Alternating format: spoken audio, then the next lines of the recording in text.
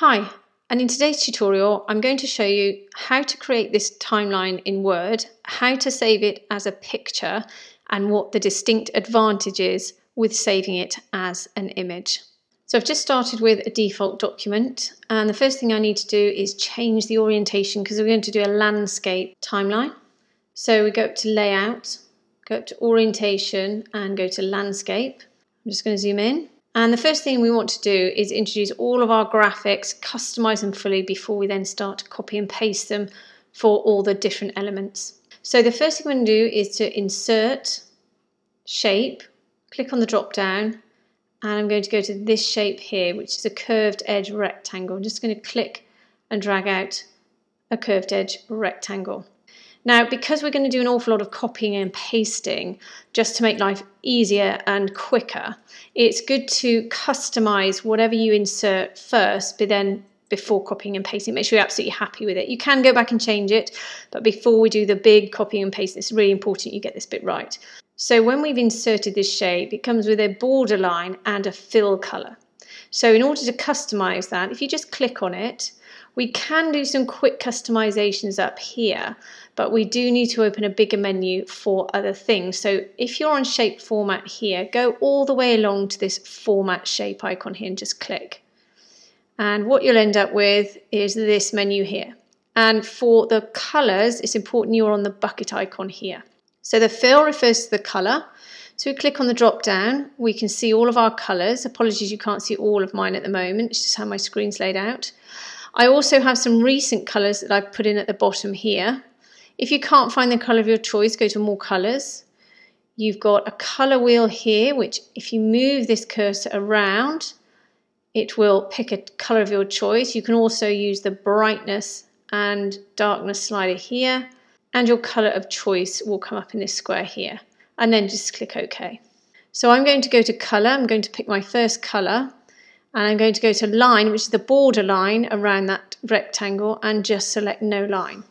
And then once I'm happy, I can adjust the sizes in a minute, but once I'm happy with that, I can click and drag out another one for the box at the bottom. So deselect them both, reselect this one, and then just click and drag out a box at the bottom. Now it's quite important that the box at the bottom is wider than this box here, just for how they will lay out in the end. So we'll put it to about that wide there, and then we'll put it to around about here. Now roughly get the distance you want away from each other, because there's going to be another one here where the box will actually be here. So it will be staggered. So there'll be another box here, another box down here, etc., etc. So we'll put this box roughly about here. We'll align them all in a second, and then we're just going to insert another rectangle. Insert. In fact, what we could do is just copy and paste this one. Now you can copy and paste the normal way, Command or Control C, Command or Control V, or select your shape, hold down your Alt or Option key, click and drag. Deselect it, reselect just the one, and then we're going to create this line and make sure it stretches between the two. Perfect. Now, so that all of this is lined up, we'll select all of it. So hold down your Command or Control key on your keyboard and click on all three elements. Go to Shape Format, go to Align, and then Align to Center. That will align everything up to the center there. Perfect. So the next thing we want to do is to put some text in. Now, if you go to Insert, Text Box, click on the drop down and select Draw Text Box, and then click and drag out a text box. Now, as you can see, all text boxes will be inserted with a black border and a white background. So we're going to get rid of both of those. So select the text box, go up to Shape Format, and then go to Shape Outline, select No Outline, Shape Fill, No Fill. And then in here, we're going to put some text. So I'm just going to paste in some text.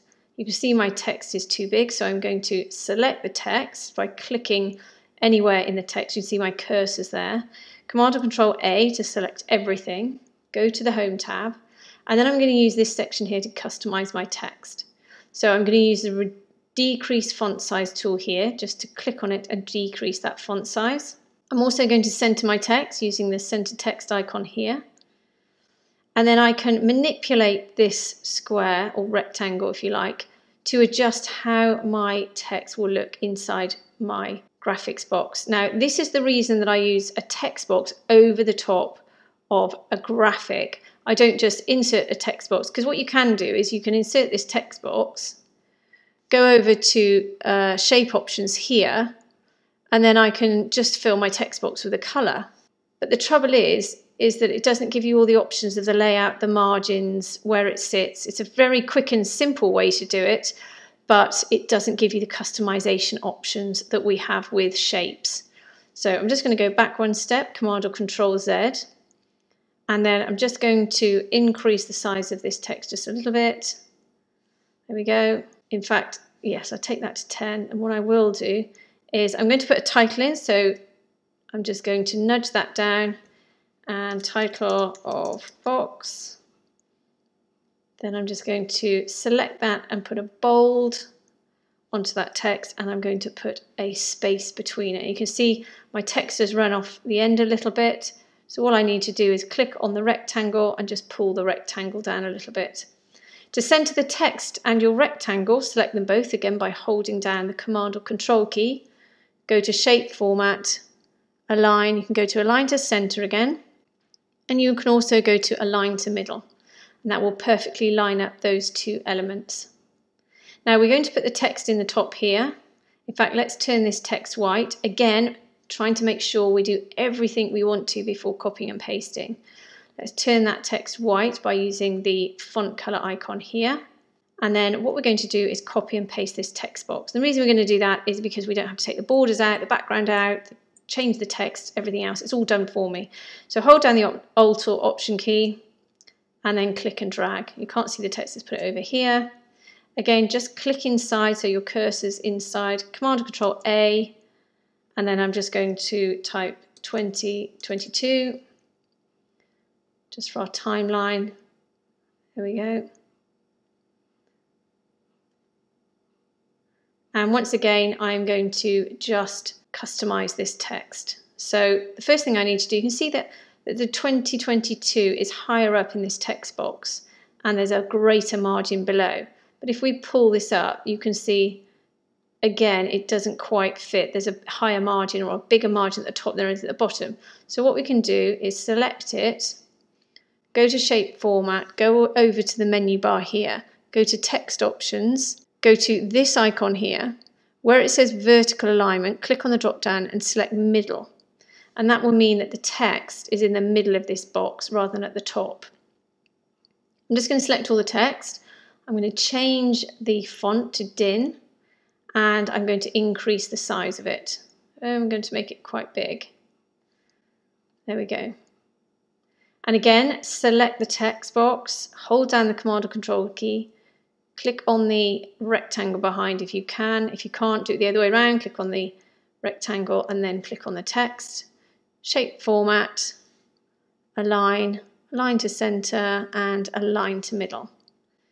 Now you can see, despite the fact that we've aligned that to the middle, there's a bigger margin at the top than there is at the bottom. So all we have to do is use our arrow keys just to move that up. If it jumps like that, you can use your Control key along with your Command or Control key and just hit the arrow key, and that will reduce the increments in which it moves. Now, before we can copy and paste this, you need to make absolutely sure that you're completely happy with the layout of it. Don't worry too much about the colour because we're going to change the colour. But you need to be happy with the layout, the size of the box, everything, because we're going to copy and paste. And if you copy and paste these and you get it wrong, you've got to go back and redo it all and then re-copy and paste it again. So it's a real pain. So I'm just trying to save you time and effort. So we're going to select all the elements now. So select the box, holding down that Command or Control key, select the line, the text, and the box behind. Sometimes it goes a bit funny and you have to go and do it all again. Word is not Photoshop. So select all the elements. Once you've done that, go to Shape Format and go along to this icon that says Group. Click on the drop down and select Group. Now it's all one complete element, which is brilliant because all we need to do now is go ahead and copy and paste it. Again, I'm going to select it, hold down my Alt key, click and drag. Now if I click and drag again, it's going to copy two of them. which is fine. If you want 2 of them, that's absolutely fine. Let's see how that goes with how much space we've got. You may need to make this all smaller because obviously it depends on how many timeline elements you need. So with this one, I'm going to have 6, but I'm going to use this one to create the smaller ones that go in between. So let's ungroup this one, select it, go to Group, Ungroup, and then all I'm going to do is select the line, and I'm going to move that line up to there. And then I'm going to select the box and the rectangle, again holding down the the Command or Control key. And then again, we're going to align them all, so select everything. And go to Align, Align to Center, and again Group. And then once it's selected, hold down the Alt key, just click and drag. Again, deselect if you only want one, select it and copy and paste it. Now you can see at the moment these boxes are hitting each other. That's absolutely fine. We can all move them all over and we can space them out. This is why this is so versatile. So now the key is to just space out the elements where you want them. You might want them more spaced out, less spaced out. You might want them really close together like this. It's absolutely fine. Just for this demonstration, I'm just going to move them round about. You don't have to be accurate because we're going to align them all in a second. So once you're happy with them, select them all, holding down the Command or Control key, and then go to Align, and then go to Distribute Horizontally. Now that should ensure that there is an equal gap between each of these elements. And then just reselect them all, go to Align, and then Align to the top. So again, they're all now perfectly aligned. So now it's really about customization. So let's say, for example, in this one, let's go to Group and select Ungroup. And we want a little less text in here, or you just want to rewrite the text. Obviously, you're going to want something different in there. Let's delete that, and you've only got a small amount of text in here. Let's just reduce the size of that box. Reduce the size of that box. It's quite important you don't increase or decrease the width of the box. I mean, you can if you want to, but it just gives that element of consistency if the boxes are the same width, but obviously you can play around with the height. So I'm going to go to about there. I'm going to hold down my Command or Control key. I'm going to select the text. Again, back up to Align, lots of aligning, Align to Center, Align to Middle, just ensuring that is perfectly lined up. Once I've done that, I can go ahead and change the color. So I can select the box at the top, go to Shape Fill, and let's choose this color here. Again, because it's been selected, the color is already there, so you don't have to click on the drop down again. You can just click on the bucket and it will change it to that orange color. And again, this one, perfect. And again, you can go ahead and do exactly the same with all of these boxes, fully customize them for what you want. And then I'm going to speed up the video, and then I'm going to come back in. I'm going to do the title and the taglines at the top. I'm going to show you how to group it all together and align the whole thing.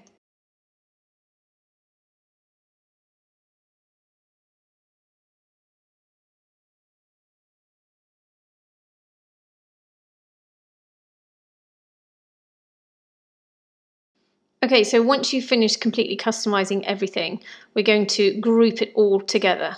So it's a bit of a faff, but we're going to do individually so that if you get halfway down and you miss something, it deselects it all, it's really irritating. So again, we're going to group everything together like this. So I'm going to go through and I'm going to select everything in each element. So holding down my Command or Control key, just group everything like this, go back up to Group and select Group. So I'm going to do that with all of it now.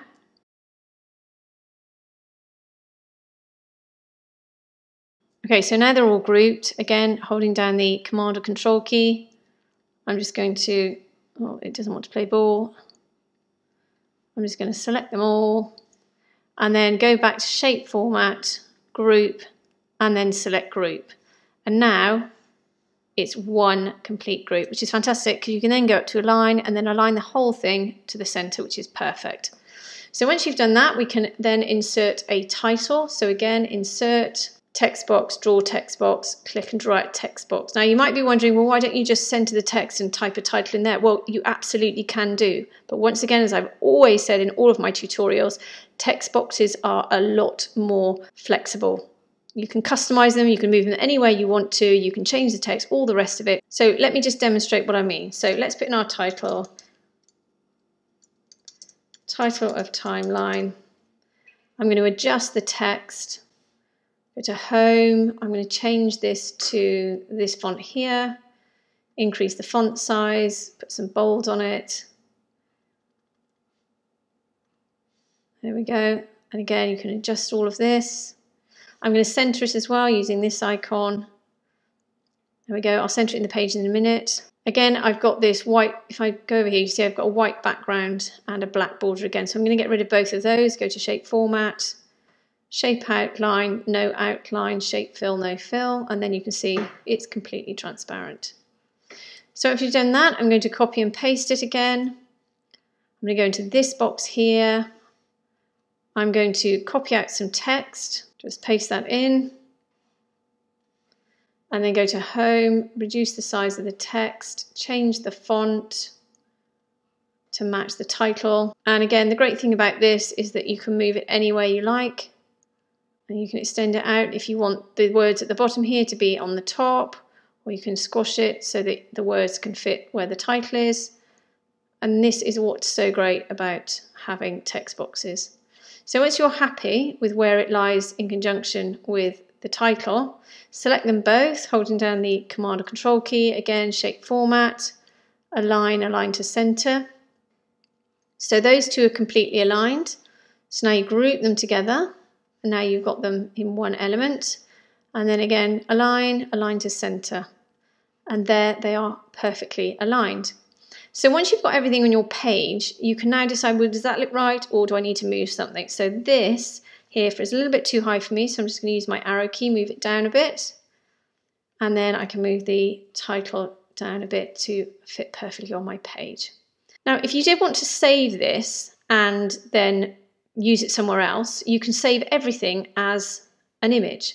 So if I was to select this element here, and again, hold down my Command or Control key, select them both, and then group the whole lot together. You can see we've now got one complete element. Let's align it to the center again. What you can do is right click, go down to Save as Picture. So I'm going to save this to my desktop, just press Save. And then if I just open up another page, so Insert, let's go to Page Break. So I've got my original down here. If I go up here and click Insert Picture from File, then I go to Desktop, Picture 1, Insert. Then I've got my infographic here. Now I can't move it at the moment, but if you go to Wrap Text, in front of text, then I can move it anywhere I want. Now, there's an advantage to doing this. If I go down to here and I click on my infographic here, if I reduce the size of it, look what happens. Look at all the text. Whereas if I go back, Command or Control Z, if I click on this one, which is now an image, it's a JPEG, and I reduce the size of it, look what happens. It maintains all my information perfectly. I can have it as big or as small as I want to. I can move it anywhere. And then I can, as you do with many JPEGs, you can use it online, or you can use it for social media or anything like that. So it's really handy to know that you can export this as an image. So I hope that's helped you today. If it has, please like and subscribe, and have a great day.